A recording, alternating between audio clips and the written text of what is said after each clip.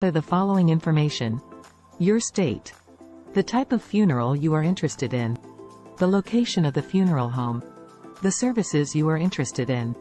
Go to the FTC Funeral Cost Calculator below. Enter the information you gathered in Step 1 into the calculator.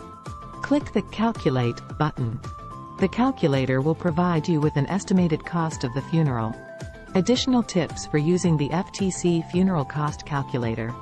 Keep in mind that the calculator is just an estimate. Funeral homes in the same area can charge different prices for the same services. Ask the funeral home for a written estimate of the cost of the funeral. This will help you to compare prices and to avoid any surprises. Example of using the FTC Funeral Cost Calculator.